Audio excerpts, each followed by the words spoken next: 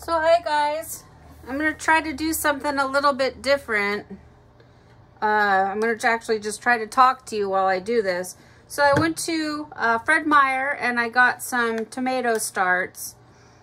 For those of you that can grow from seed, that's awesome. I used to do it way back in the day, but it's just easier to get these starts already made. So I try to look for, you know, somewhat organic, but you know, if they don't have them, whatever, you know. So, but here's the thing. So I'm going to get ready to plant my garden. And what I want to do is I want to plant these really deep. And I learned this from my granny. See, all tomato plants have all these like little fuzzy hairs. And all of those will become a root source. Tomatoes are like the easiest thing to grow on the planet. So what I'm going to do, I hope you can see this, but there's all these like little side shoots coming up. I'm just going to remove those with my scissors. I'm going to cut it close to the stem, but I'm not going to cut into the stem. I don't want to damage the stem. And then ultimately I'm just going to leave them overnight so these cuts can harden off, but I'm going to take all of this off because my goal is to let it kind of bounce back and grow a little bit. I want to plant all of this under the ground so every bit of it becomes a root source. Because the more roots, the stronger the plant, the more nutrient uptake it can have. You just get more yield. Now these plants are seriously suffering from chlorosis. You know, they need some, well, they need to get out of the pot. Like look at all these roots. And they're white. So when you're picking a plant from the store, you want plants that have a nice white root system. If they're all yellow and, you know, root bound, it's not as healthy of a plant. But this is a very healthy looking plant. It just needs to get out of this little container and, you know, get into the ground and stretch its legs and get some nutrients. So I'm gonna take another one off here. Now I don't want to take too much off. I don't want to shock the plant so much that it dies, you know. So I've got 1, 2, 3 here. I'm going to go for it and I'm going to take off one more on this one. And then I'm going to set it aside. This one is an early girl and it grows, let's see, 57 to 63 days for maturity, which is perfect around here. I'm getting the garden in later than I normally do, but our weather went weird. We were so warm, sunny, and dry, and then all of a sudden, a couple weeks ago, it just started to rain non-stop, which, you know, it rains a lot here in Oregon, but not this late. You know, normally I have the garden in. Okay, so this is the early girl, and like I said, I'm just gonna do that there, and I'm gonna let it sit overnight at least. And see, there's a little a new shoot coming up. I don't want that, so I'm just gonna pinch that off. Okay, I'm making a mess of my dye table, and if I'm screaming and shouting, or if I can't tell. If I'm talking too loud, or if I'm not talking loud enough, I'm sorry. I'm trying something different here. Okay, so now this next one,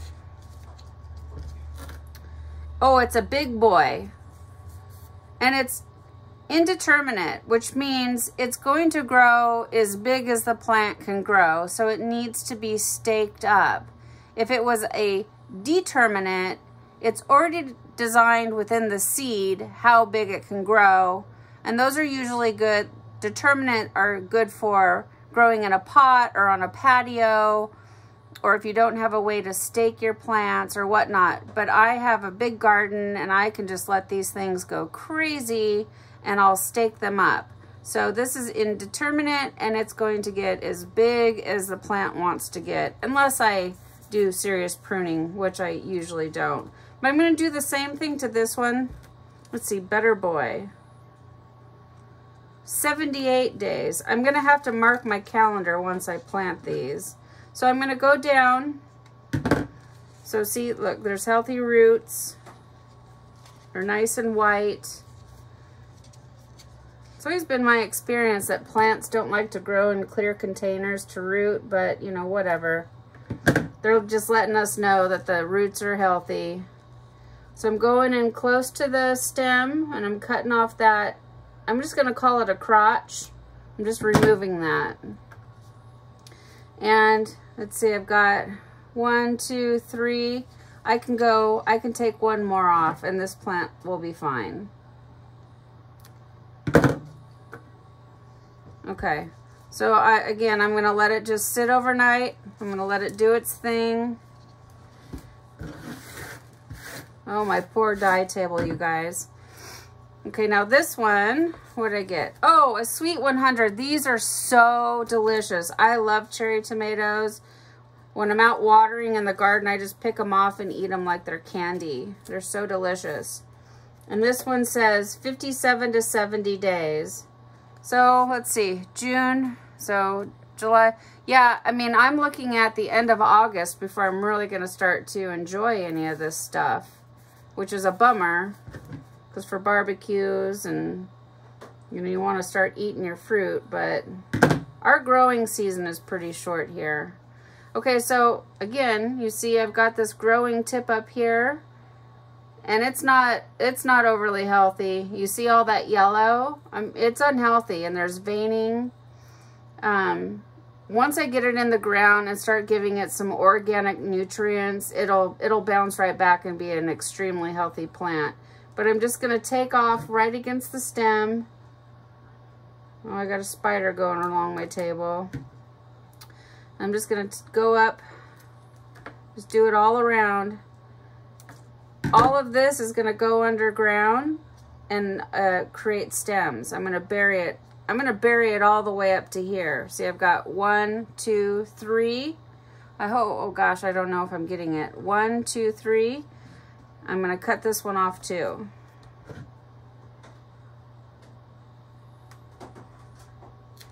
Okay, now I'm just gonna keep these.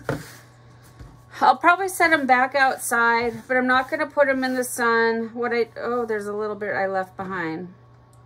I don't want to stress them out. I don't want them to get, you know, hot or anything like that. So I'm just going to take them, set them outside. They can get some air and just kind of leave them alone. I'll come check on them tomorrow afternoon. I might even let them go a couple of days. And if we get some more coming out, and actually right here, I want to show you something now that I'm thinking about it. It's too soon for this plant to go into fruiting, right? So you see that there? Each one of those is potentially going to become a tomato. It's too soon. This plant doesn't have enough support system. So I'm going to pinch that off. Or you could use your scissors.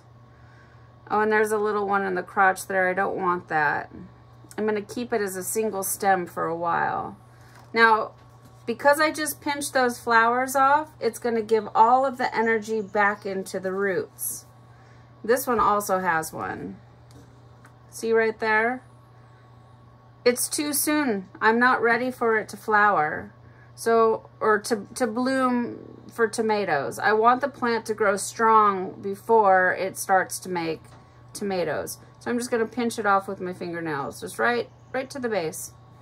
And now that center tip, well, wait a minute, which one? Oh, that's the leaf. So now this growing center can just keep on making a nice tall plant. And when I plant them, hopefully Bo will come over and help record me planting them so I can show you what I do, because I'm going to dig really deep down and get them good and strong. So, yeah, I'm excited. Oh, you guys. I got this. Oh, gosh.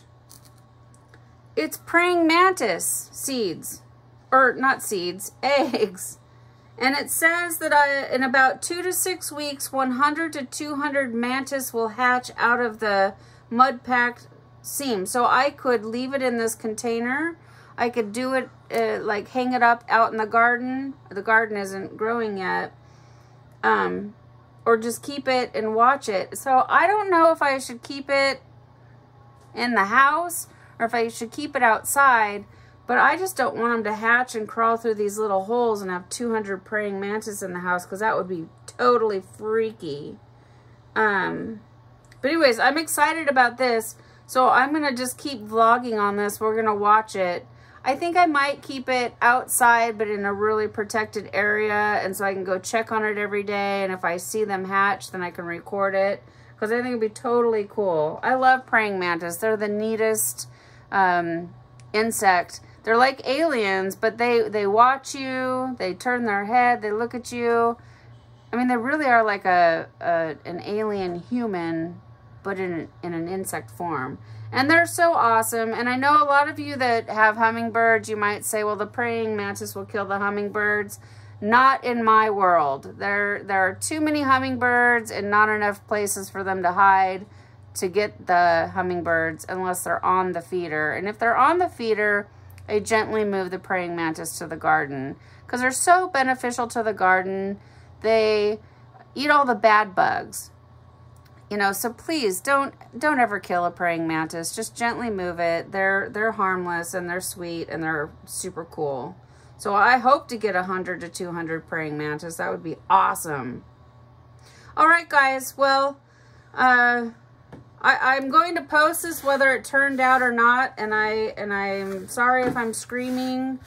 I'm sorry if I'm not talking loud enough. I won't know. This is my first time trying, and I'm going to take you on a vlog all this summer of my garden, because it turns out pretty amazing, and I'm proud of it, and it feeds a lot of people. I give a lot of vegetables away to shelters, to my neighbors, to the family, to everyone. And I really enjoy doing it. So this is the first step right here. Yay!